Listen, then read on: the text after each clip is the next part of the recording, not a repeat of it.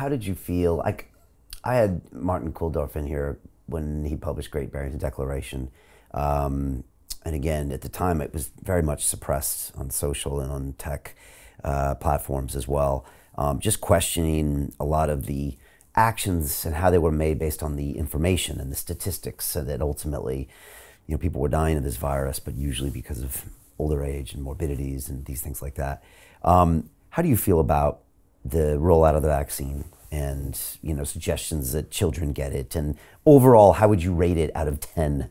And will there be a book in the future about looking back through this? And maybe I'll ask this more to know what we can learn in the future about to do about these things. Well, I'm a bit chastened. I was not particularly anti-lockdown to start with. I thought maybe this is the only thing we can do. Maybe it did work in Wuhan, in China generally.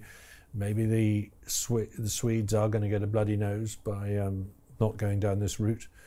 I now think the jury's in, and the jury says that Sweden was right.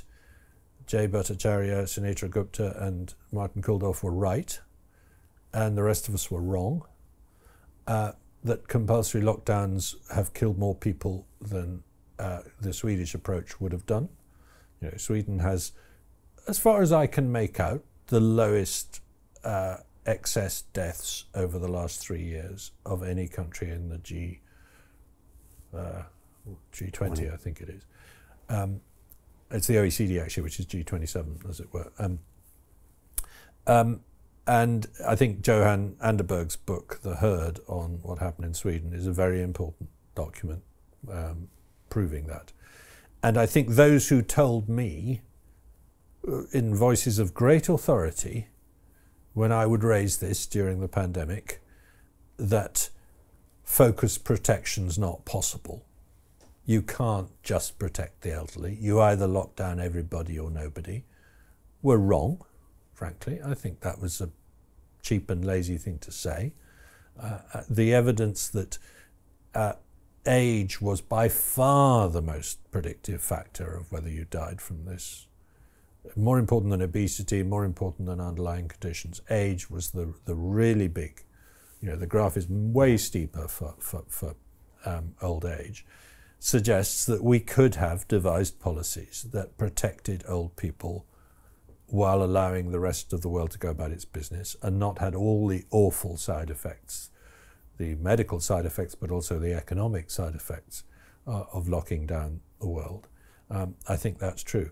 But you asked me about vaccines. I think I really worry that this episode has oversold vaccines and has damaged their reputation.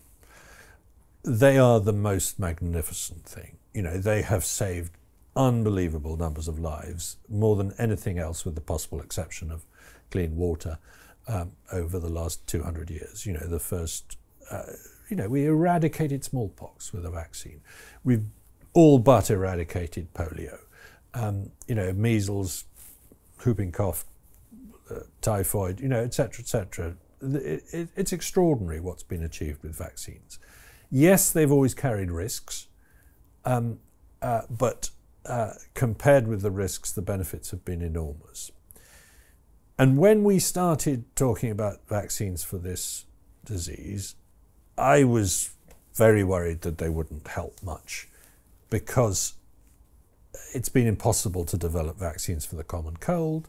It's not been easy to develop vaccines that work for influenza very well, partly because these viruses don't live inside the body. They live in the nasal mucosa and the lining of the lung, where the immune system can't get at them. So making antibodies in the blood is not much help. But it does at least protect your blood against the virus going much more systemic and infecting your whole body. And that's, of course, what they have proved to do. They've proved to save lives, but not to prevent transmission that much. So I think that's kind of in line with what we should have expected at the beginning. But to go around saying, you must take it, and if you don't, you're evil, and even your kids must take it even though they're not at very high risk of dying, is backfiring. I mean, it's feeding the anti-vax monster, as it were. And, you know, you're going to get people saying, I'm not going to have a measles vaccine, I'm not going to have a rubella vaccine, etc., in the future as a result of this. So, and I remember having a conversation with government ministers about this in the UK early on and saying, look, I understand your need to get to people who are hesitant about the vaccine and persuade them. Yeah, I'm all for trying, but please don't go and say they have no side effects, there are no risks, because that'll backfire on you, because of course there are a few risks. I mean, as far as I can see, the myocarditis risk is real but very small, much smaller than the myocarditis risk from COVID itself. I know there are people who disagree with that, but it's you know, I just hope we haven't thrown the baby of good vaccination out with the bathwater of vaccinating the wrong people in much too draconian and mandatory a way. Yeah, it's possible that we might have done that. In 1986, I think in America they removed liabilities for vaccines for Big Pharma, and I don't know all the details around that, but it was a step that potentially brought in a dangerous element to these. And when money is involved and lack of liability, sometimes the wrong decisions are made, as we can see a lot of the ones we're talking about today.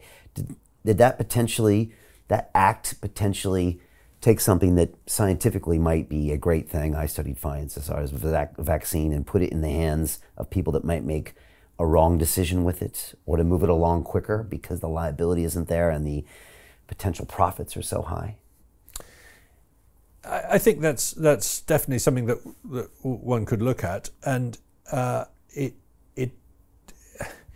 know, you can sort of see why you have to do something about liability, because you know, there's the swine fever story of the 1970s when they vaccinated a ton of people, and there was no big swine flu, not swine fever, outbreak. But quite a lot of people died of Guillain-Barré syndrome, which was a side effect of the vaccine. So, you know, that could have brought a pharmaceutical company to bankruptcy, I guess. So you know, the economics of developing a vaccine are often very marginal. You know, if it's only a disease that's affecting poor people, they're not going to buy it, you know, and so it's, you know, going to sell enough. If it works too well, you only do it once, and then there's no continuing use. You know, what the pharmaceutical companies really like is a pill that you have to take for the rest of your life. Like a COVID booster. Well, exactly. And COVID boosters have come a bit to look like that. That is true. So yeah, I think you're right that it's a consideration, but I think it's a difficult issue. It's a bit like, you know, removing the liability for nuclear power stations, which governments on the whole did, because if they didn't do it, they'd never get built. But having done it, they get built in city centres or near big populations, which they probably wouldn't have been. Do you see what I mean? You know, yeah. So it's a difficult question. So Jim Rickards has just recorded a video that's not available to anyone in the public, and he's going to be talking about how this upcoming recession is going to be fast, it's going to be bloody, it's going to be nasty. But at the same time, he's going to show you how you can position yourself to profit from all of this chaos. Now, we've made this video only available to our viewers. Go to londonreal.tv/Jim. Watch that immediately. I can't say enough good things about Jim Rickards. He understands the global economic system better than any guest I've ever had on London Real.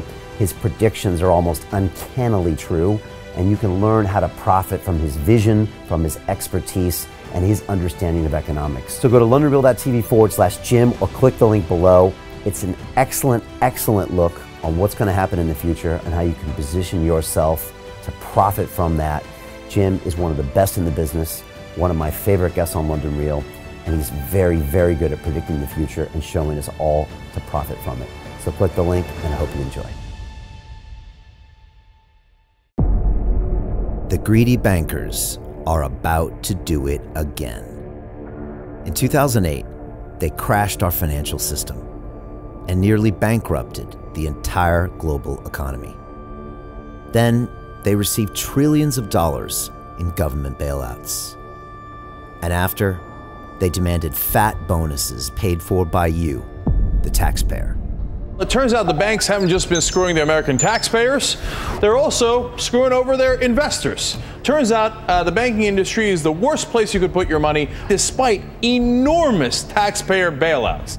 Now the bankers are back to take away your financial freedom. They lie and tell you that cryptocurrency isn't safe. They try to make it illegal for you to choose how to invest your hard-earned money. They lie and say cryptocurrency is used by money launderers and criminals. But look at the record. It's the banks themselves that launder hundreds of billions of dollars every year to the biggest criminal operations in the world. Leaked documents have revealed how some UK banks have helped criminals, money launderers and Russians under sanctions. American authorities discovered that the Sinaloa cartel moved $881 million through HSBC accounts as bank officials turned a blind eye to the illegality. The bankers lie and say cryptocurrency is not a real investment. Meanwhile, the smartest CEOs in the world are buying billions and billions of it. The truth is that banks lie about cryptocurrency because it makes them scared. The banks take $9 trillion per year of your hard-earned money, and they are worried that they will finally be exposed. They're scared because crypto means they can no longer control your money, which means they can no longer control you. They are scared because you might actually understand your money and intelligently decide what to do with it. Now is the time for us to come together, fight back, and take control. It's time to educate ourselves, our families, and our communities. Because financial education means financial freedom. We know that cryptocurrencies will help us build the new decentralized financial system of the future. A banking system that is of the people, by the people, and for the people. A banking system where access to finance is a fundamental human right. A banking system that is free and fair and welcomes all humans on this earth. The DeFi revolution is happening. We, the people, can no longer be fooled. We choose to take control of our finances. We choose to take control of our freedom. We choose to take control of our future. Join us, and let's take back our financial freedom forever.